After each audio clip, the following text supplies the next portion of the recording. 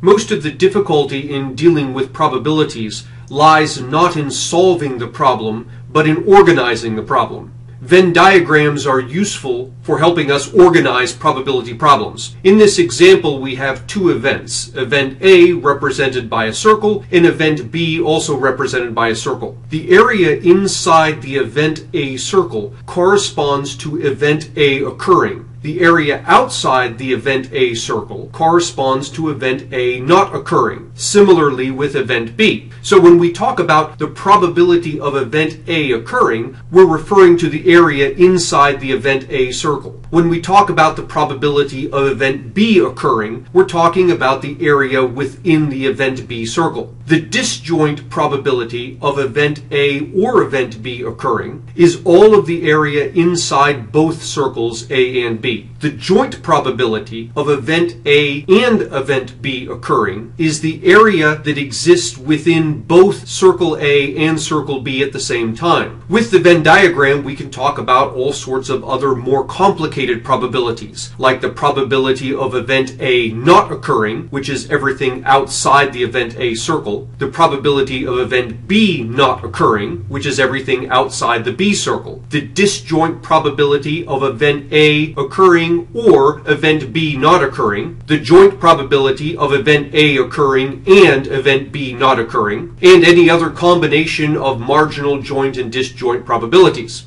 A conditional probability is a little more complicated to show in the Venn diagram. The probability of A given B is the probability of A and B divided by the probability of B. In our Venn diagram, that's the area of the center part of the diagram divided by the event B circle. Let's look at an example. Suppose we define event A to be the price of IBM stock rises by at least $1 tomorrow. And we define event B as the price of GE stock rises by at least $1 tomorrow. Suppose we've looked at historical data on IBM and GE stock, and based on this data, we believe that the probability of IBM rising by at least $1 is 5%. We indicate this on our Venn diagram by drawing an IBM circle and writing 5% within the IBM circle. Suppose we believe the probability of GE stock rising by $1 is 3%. On our Venn diagram, we draw a GE circle, and in the circle we write 3%. Now suppose if we look at the data further, we find that the probability of both IBM and GE stock rising by at least $1 is 1%. On our Venn diagram, the probability of both IBM and GE rising by $1 is represented by this center area. And in the center area, we write 0.01, the probability of both of the stocks rising by $1. Now recall, the probability of IBM stock rising by $1 is 5%. We already have 1% in this center area, and that's within the IBM circle. That means the rest of the IBM circle must be 4%. The 4% on the left part of the IBM circle plus the 1% on the right part of the IBM circle gives us a total of 5% in the IBM circle, the probability of IBM stock rising by $1. Recall also that the probability of GE stock rising by $1 is 3%. Again, we already have 1% sitting in the GE circle. That means that the portion of the GE circle on the right must be 2%. The 1% in the center plus the 2% on the right gives us a total of 3% in the GE circle. This is the probability of GE stock rising by at least $1. The area outside the two circles is the probability of neither IBM nor GE rising by $1. And this is the only area left in our diagram. On a Venn diagram, all the probabilities have to add to 1. So this area outside the two circles must be 1 minus 4% minus 1% minus 2%, or 93%. With our Venn diagram completed, we can now answer all sorts of questions about IBM and GE stock. For example, suppose we want to know the probability of IBM stock rising by $1 and GE not rising by $1. On the Venn diagram, the probability of event A occurring and event B not occurring is the left side of the event A circle. In our example, the left side of the event A circle contains 4%. So we conclude that the probability of IBM rising by $1 and GE not rising by $1 is 4%.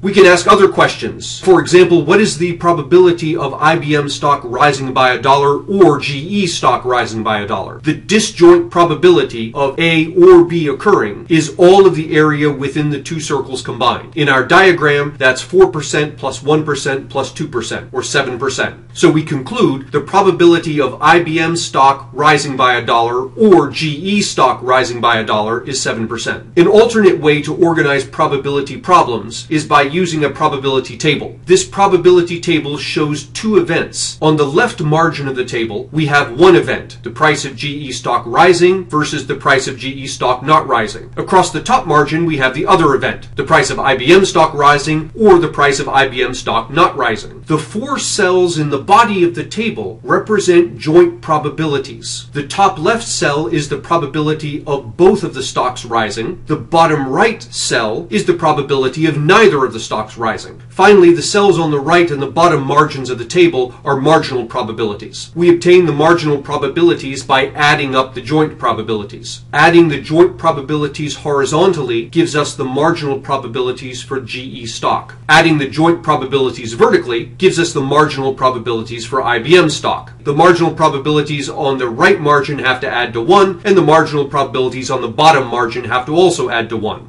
Let's fill in the probability table with the information we have to see how it works. First, we know that the probability of IBM stock rising is 5%. This is a marginal probability and it goes in the bottom margin of the table. We also know that the probability of GE stock rising by $1 is 3%. This is a marginal probability and it goes in the right margin of the table. The third piece of information we have is that the probability of both IBM and GE rising by $1 is 1%. This is a joint probability. It goes in the body of the table in the cell corresponding to both IBM and GE rising. So here's our probability table. We have three numbers filled in. Based on these three numbers, we can complete the rest of the table. For example, we know that adding the numbers in the body of the table vertically gives us the numbers in the bottom margin of the table. Or in other words, the sum of these two cells has to equal 0.05. That means that this cell has to be 0.04. Also, if we add the numbers horizontally, the numbers in the body of the table have to add up to the number at the margin. Or in other words, these two numbers have to add up to 0.03, which means this number must be 0.02. The marginal probabilities along the bottom margin must add to 1. We have a 0.05 in one cell, which means the other cell must be 0.95. Similarly, the marginal probabilities in the right margin must add to 1. We have 0.03 in this cell, which means the other cell must be 0.97.